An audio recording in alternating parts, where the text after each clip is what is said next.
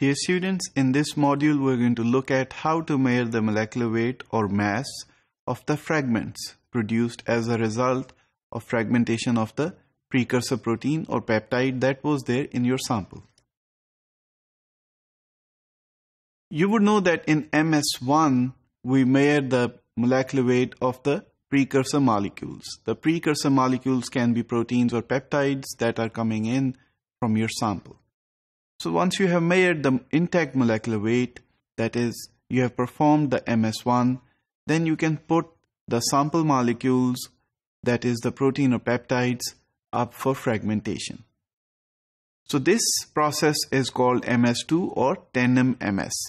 So once you have the molecule, that is the protein, in the chamber, then you try to fragment it inside a mass spectrometer, and therefore it will give you two fragments resulting from the fragmentation process.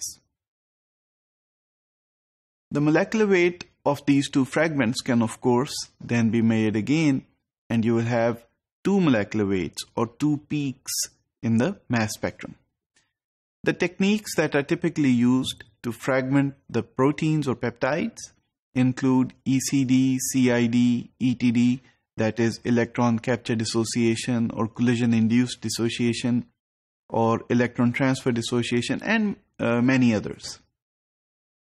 The important thing to remember here is that each fragmentation technique fragments the protein at a specific site on the backbone.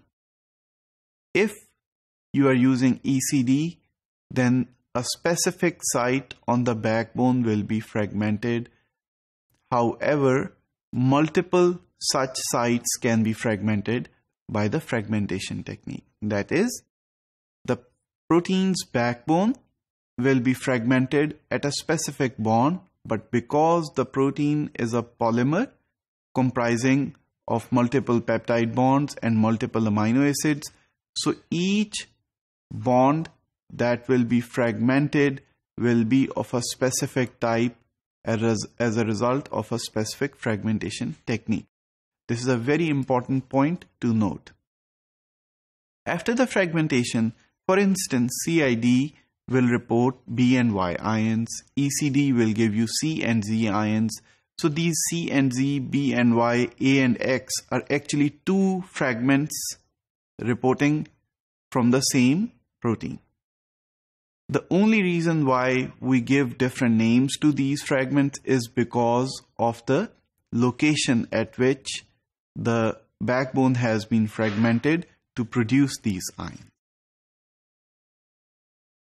So once you have fragmented the protein, then you can of course measure the molecular weight, and instead of one peak that was there in MS1, the molecular weight of the intact protein or peptide, now you will have two peaks for B and Y, or C and Z, or A and X ions. So therefore you will have twice the number of peaks that was there from MS1. In this example, I will show you how exactly this fragmentation process occurs in order to clarify the concept further.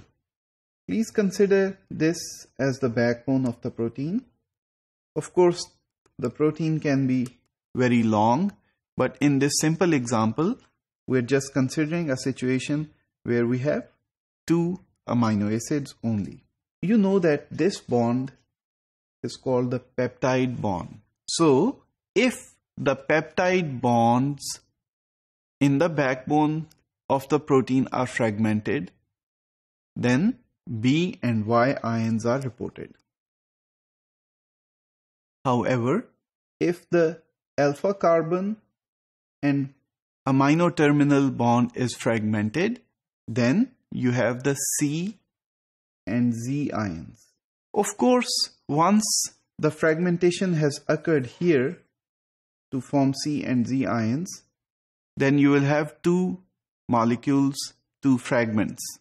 But in the sample you have so many proteins, so many molecules, so therefore it is possible that in this case, if this bond is broken at, let's say, Ri+1 residue, then for the case of some other molecule of the same protein, some different bond will be fragmented. So the result will be still C and Z ions, but the length of the fragments will be different. Therefore, it is important to remember that if we use ECD and produce C and Z ions, not all C and Z ions will be of equal mass, because the alpha carbon and NH bond will be cleaved differently for different molecules.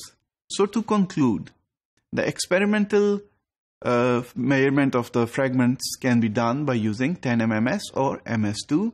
In this, using a specific fragmentation technique of your choice, you can fragment a specific bond on the backbone of the protein, but since the protein is a polymer, these bonds are repeated and any bond can be cleaved during the fragmentation process, and you can measure the molecular weight of the resulting fragments.